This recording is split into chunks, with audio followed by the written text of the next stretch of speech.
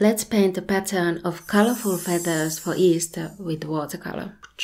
You could do this in a smaller size for making an Easter card, but I'm doing it on an A4 size watercolor paper. First off, removing some of the adhesive from the masking tape by taping it onto something else first and then onto paper to make sure we don't end up ripping the watercolor paper while removing the tape afterwards. I'm using my Winsor Newton watercolor set and a round brush. We'll use the wet on wet painting technique for the feathers. Paint the shape of the feather with just water, no color in the brush. I search for feather and Easter feather on Pexels and Pixabay for reference photos.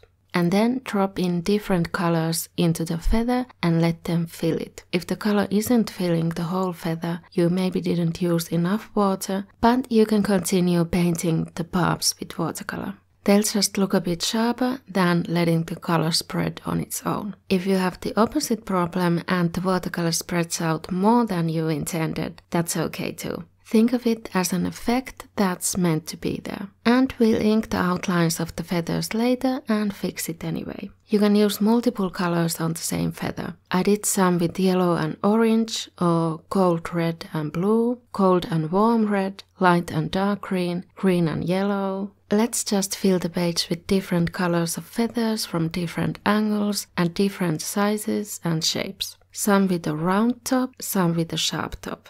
Try to make the feathers next to each other different colors and face different directions.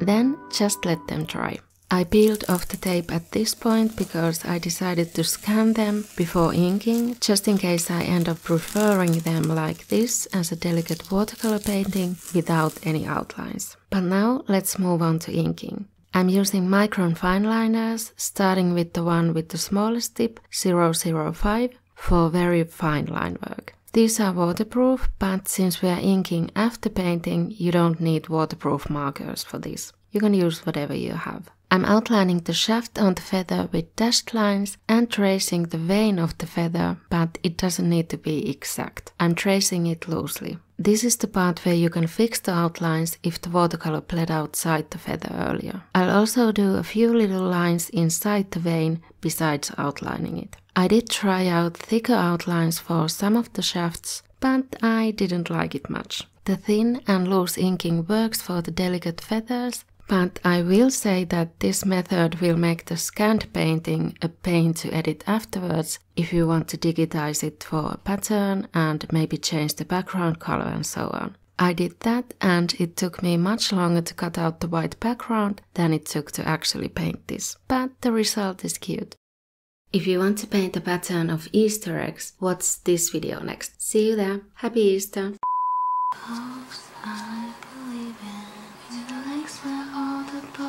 Went to die. I don't belong.